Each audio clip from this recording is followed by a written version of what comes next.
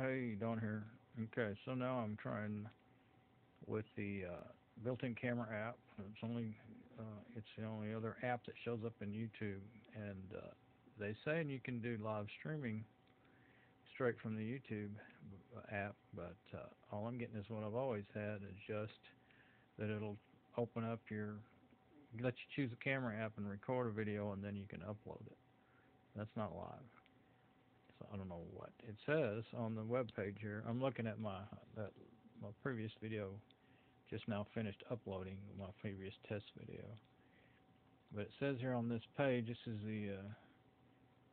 that's kind of skipped through the lessons, but this is like a tutoring session. You can read and watch videos on how to do it. And I started watching this one here that's telling you the different options of streaming, and all it says is, and I hope the audio is working on this. I've never seen the audio. Uh, I'm not sure if I've never tried it since I got my new little lapel mic, so I don't know if the audio is working. But it doesn't tell you how to do it. It just tells you it's easy. Press one button. Well, there's only one camera button in there, so I did it, and that's what I got. So let's see what happens.